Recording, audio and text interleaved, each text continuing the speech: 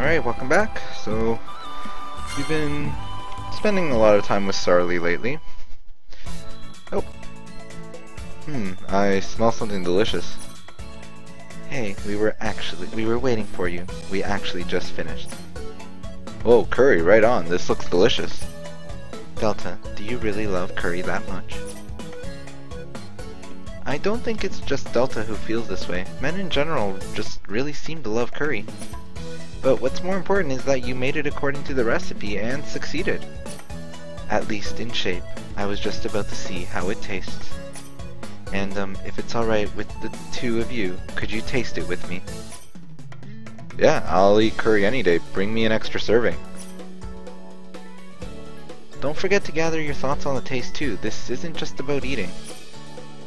Well, if he likes it enough to forget his feedback, I think that's a win. Anyway, here you go, fresh out of the pot. Oh, it smells so good, and I don't see anything wrong with the presentation either. Let's dig in before it gets cold.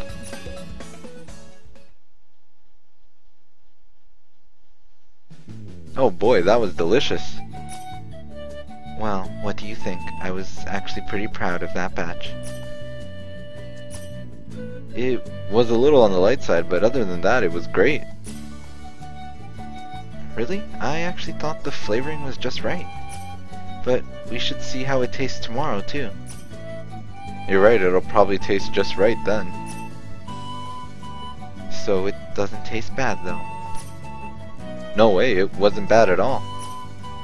Compared to the Chaz and Delta makes, what I'm saying, there's no comparison.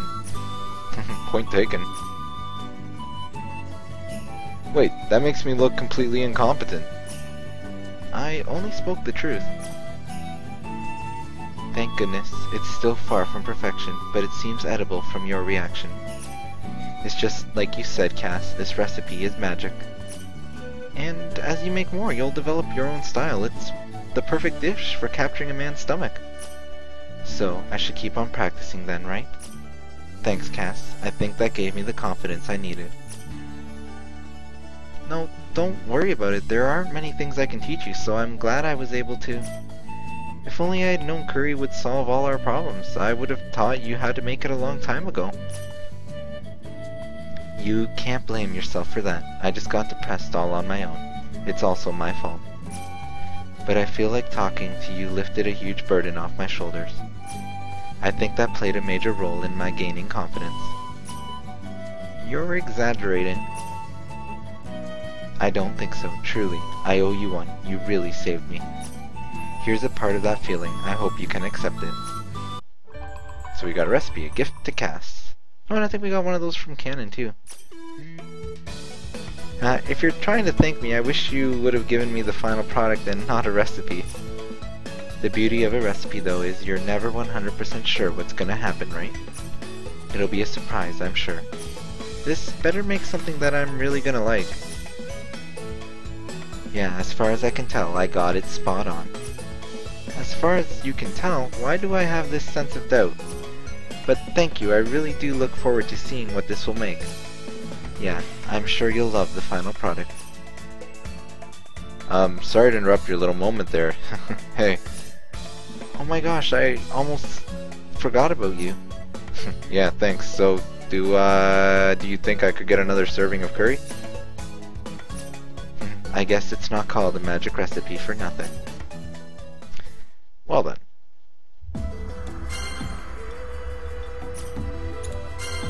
Let's see, the greatest accessory. No, and it's probably, oh, that's different. Memory activity weight. So it tells me what the item we're missing is. But we can't make that yet. So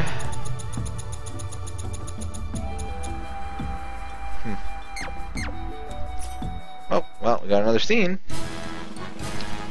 There's a saying, practice makes perfect. That reminds me, I made miso soup in the cafeteria before, but I could never get the flavor right. Yeah, that was pretty bad. Sometimes the miso wasn't even fully dissolved. And the flavor would change from day to day. Well, that can happen, I suppose. And I've been messing up quite a bit myself, so there's certainly reason to worry. Hey, wait a second, you don't mean... That's right. Here's my new recipe. Operation Delta Final.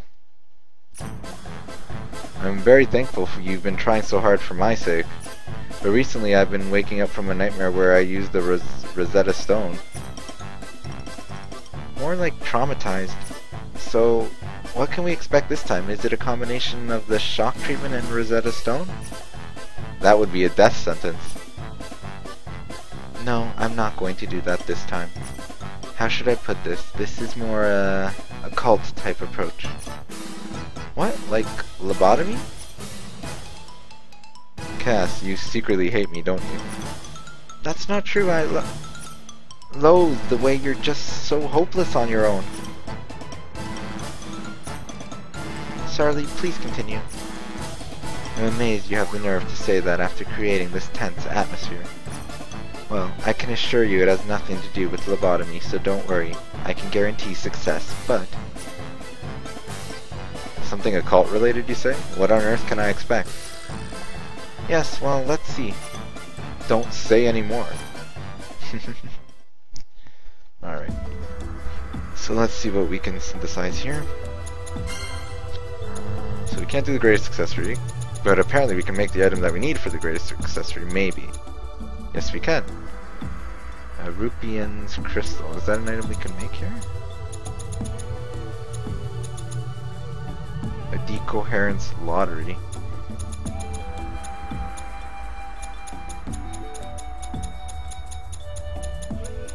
Okay, so make one of these. Okay, and then we'll make this. Wait, what is it? Rupian's Crystal. Is that even an item we can make?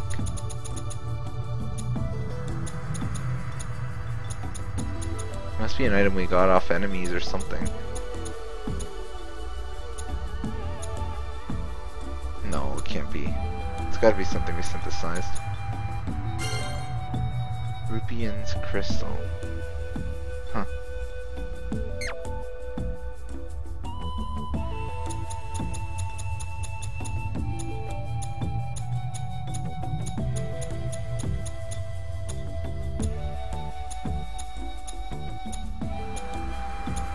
Oh well.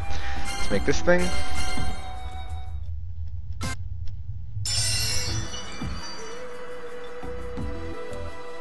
It would be best if you didn't touch the plasma at the core of this. I can't guarantee that you'll survive.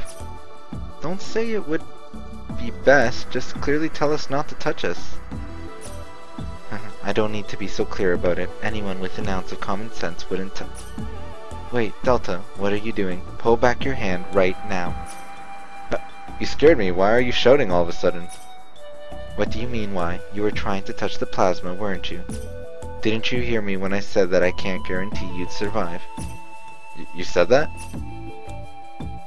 I did. I can't believe you weren't listening.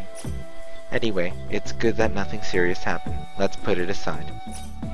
More importantly, I have a question. What do you think about a body that can't be hurt by physical attacks? Well, that's a vague question to come out of the blue. Just answer it. Judging by the usual flow of things, we're talking about plasma, right? Yeah, if you turned your body into plasma, you couldn't be cut or even touched, really. Sorry to ruin your idea, but even I don't possess the technology to turn your body into plasma. You're saying this after creating something that could turn us into an amoeba, among other things? Yeah, whatever, just tell us what this thing is already. So impatient. The correct answer was turning your body into ectoplasm. Ectoplasm, isn't that the stuff that pops up in occult stories? Yes, to put it simply, you can think of it as spiritual energy. This RNA turns your body into that spiritual energy. I call it the ectoplasm. You can't turn us into plasma, yet you can turn us into ectoplasm? What does that even mean? This was simply a product of chance. To be honest, I didn't believe in such unscientific nonsense, but I have to believe it after seeing it myself. What the heck were you doing? When would you ever see something like ectoplasm in reality? Let's just say there were various circumstances. Anyway, if you turn into ectoplasm, you don't need to fear enemy attacks. You can't hurt a ghost after all. It doesn't really sound that different from turning into an amoeba. The main difference is when you receive an attack in this state, you won't feel much pain. It sounds like there would still be pain involved here. Feeling pain is just evident that you're alive. Isn't it weird that you're talking about evidence of being alive after turning into ectoplasm? Well, there's a bit of irony there, I suppose. Hey, let's make this thing. Which we don't know where to get more of those crystals, but maybe we'll figure it out. Oh, we just got the Science Girl trophy, excellent. Huh? This is surprisingly simple, isn't it? Yes, I've noticed that using overly complicated machines doesn't give any results. While this may be primitive, I decided that it was the safest method to bring back your memories. Isn't that just a pendulum, and what are you going to do with it? Isn't there only one way to use a pendulum? Yeah, you swing it. Wait, you can use hypnosis, Sarly? No, this isn't hypnosis. I'm utilizing the effect of how Rupian's crystals react to memories. I discovered that when this crystal is swung at a certain interval, its effect becomes more powerful. So that's why you made it a pendulum? Correct. If I use this pendulum of Rupia, it should be possible to finally reclaim Delta's memories. That sounds pretty safe. Alright, let's get started. Okay, relax and stare at the pendulum, then listen closely to the sound of my voice. What is your mother's name? I don't know. Is this a failure? Cass, calm down. Let's move on to the next question. Do you know about anything you did back when you were on Raciella? It doesn't matter if you remember it yourself, just think of something. Even just something we talked about. I helped Dion when she was in trouble, then brought her back to my house. Then, oh, my mom hit me right on top of my head. She thought I had lied or something to get her to come over. I've never heard of this before. Did Cass tell you about it? No, it wasn't me, although I know Delta was the one who helped Eon. Cass, try talking to him about something. Just be sure not to rush, and take it slowly. Okay. Hey, do you remember about our secret base? The secret base where you and me and Pam would always hang out? It was inside a big tree, just the two of us built it. I cleaned it up inside and you reinforced it so it wouldn't collapse. We brought all kinds of stuff we found there and it ended up filled like a storage room before we knew it. Don't call it a storage room. We handpicked everything in there. It was like a mountain of treasure. There was that one rainy day where we carried this huge iron plate I found in an alley together. Yeah, I remember. Thanks to that, my new clothes got all dirty and I got in trouble later. You hit me after we finished carrying it back. I think we're even. That's not enough to make it even. I really like those clothes. Do you remember anything else? Yeah, I don't think it's everybody, but I can remember a lot of people's faces. There's Cass and Sarly's uncle, my mom, and also Pram. I can't believe it. How could I forget something important like this? Delta, just concentrate on remembering things. Yeah, but I don't know what to do about that. What do you mean? You can't remember anything else? No, it's just... it seems like I've remembered everything. I don't even know where to start talking. There's the huge flower Eon created, and the time I snuck into the tube company. Oh right, and the time I visited the school you two went to. it was so high class, I was really nervous. Cass, it looks like we succeeded this time. Yeah, I am so glad, Delta. This is really great. Sorry for worrying you. I'm so sorry, Cass. I was pretty worried too, you know. I know. Thank you too, Sarly. You can stop the pendulum now. Okay, I'll do that. The three of us should all talk about the past today. Delta's finally got his memories back after all. That's a good suggestion. We should have a party to celebrate the return of Delta's memories. If only we had a little energy drink Delta liked, it would be perfect. Energy drink? One I liked? You don't remember? You always drink it to motivate yourself before doing anything. You don't remember buying a huge amount in bulk and leaving it in the secret base? What are you talking about? What do you mean by secret base? Huh? You know, our secret base, the place where you and me and Pram... Delta, in 4 seasons you visited a place where both Cass and I went. Do you know what that place was? Wait a second, what the heck is Four Seasons? I've never heard that name before. What's going on? Delta was talking so clearly about the past until just a minute ago. It seems that he can only remember his memories while the pendulum is swinging. As evidence, the moment I stopped the pendulum, he returned to his previous state. Then, if we just keep swinging the pendulum, Delta's memories would... Do you intend for Delta to live his entire life staring at this pendulum? That's not... Yes, that's not possible. There's no way we could do that. I thought we had finally succeeded this time. Thanks, both of you. I don't deserve any gratitude. I just made another failed item. That's not true. I'm plenty thankful for this item. My memories might not have returned, but I was able to talk about the past while it was swinging, right? That means my memories of that time are still inside my head somewhere. I can't remember them, but they're there. Just knowing that makes me really happy. That's why I'm seriously grateful. Thank you, Sarly. Cass, I'm sorry for getting your hopes up like this. This isn't your fault, Delta. I'm still the cause of all this. Anyway, I still can't remember anything about the past, but, you know, you won't abandon me, right? You can't remember anything about the past, but you're still an idiot. Of course I wouldn't do that. I won't abandon you forever, even if you don't like it. Forever, huh? I suppose that's good too. Oh, that was a nice little item.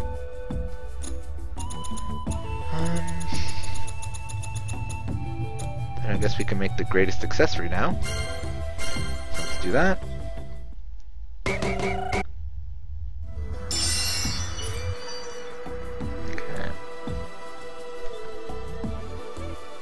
Wow, this is lovely. This is a Magatama, right? You know about Magatama? They're rare to see in this era, so I figured you wouldn't know. There was actually a time when Magatama-shaped accessories were popular. Of course, the boom only lasted for a few months before crashing.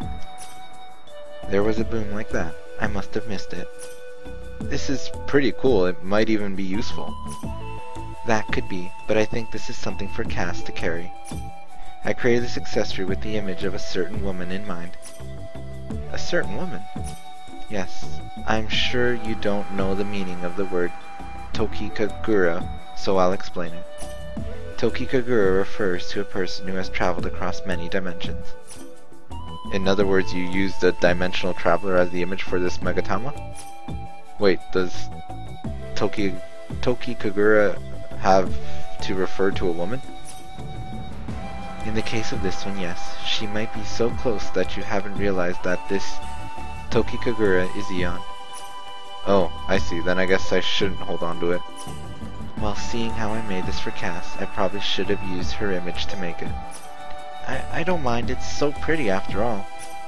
But when I imagine Eon, this seems a little too neat and pretty to represent her. I guess she's a bit slow when it comes to some things, so you could have made it plainer. Just to emphasize, or just think of it as something made to emphasize the mysterious nature of the Tokikagura. Okay. So we synthesize all that. Okay, what do we got here now? Oh, is everything alright? You look a little pale. I haven't gotten much sleep, been so focused on creating recipes. You've got a new recipe then? Come on, let's have a look.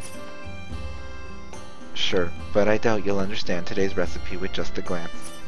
I intend to create the items with some advanced techniques. Looking at the recipe won't tell you much. That sounded like a roundabout insult to our intelligence.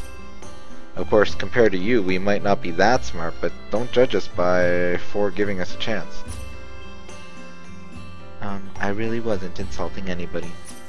But if that's how you feel, then perhaps it's best you take a look. Here's the recipe. Our messed up world. Well then. What is this? It's packed with numbers and weird diagrams. It's hard to believe this is a recipe. Well, first of all, you're looking at it upside down. Oh, right. Of course, we wouldn't understand it. It's upside down. What the? Yeah, I still don't get it right side up. I told you, didn't I? It's not something you could easily understand. This recipe uses a lot of advanced techniques and machinery in its pipeline. Do you get it now? You just repeated yourself. How are we supposed to get it from just that? Then, let me try to explain it again. Do you really think I could write down such an advanced recipe on this little sliver of paper? If I were to write it normally, it would take a binder as thick as a dictionary. I've reduced it to only the bare essential information. Wow, that's quite a reduction, I have to say. Like I said, the bare essentials. Besides, even if I had written it down normally, I doubt you two could comprehend it. Even if I were to show this to a mechanical engineer, they'd probably say, "How the hell am I supposed to make this thing?" That is how complicated and convoluted this recipe is, so... Okay, stop, we get it. I understand now that this recipe is completely beyond our understanding.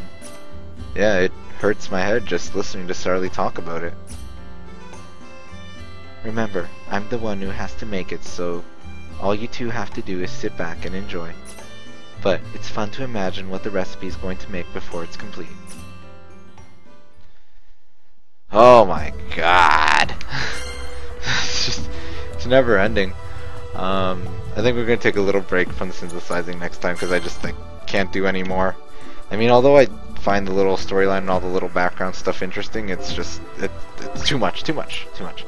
Alright, so we'll take a break there, and next time we will not be doing more synthesizing. We will return to it at a later time, because it seems like we still have plenty of things to do before this game wraps up. So until then, thanks for watching.